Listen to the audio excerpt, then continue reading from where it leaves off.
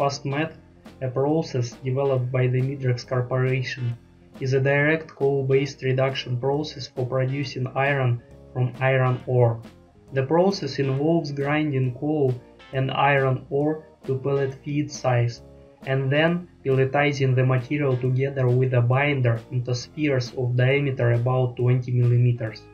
The pellets are then dried and fed into a rotary hearth furnace, where heat is supplied by gas, oil or coal-fired burners, enabling reduction to proceed to completion at temperatures lower than the melting point of the ingredient, about 1350 degrees Celsius.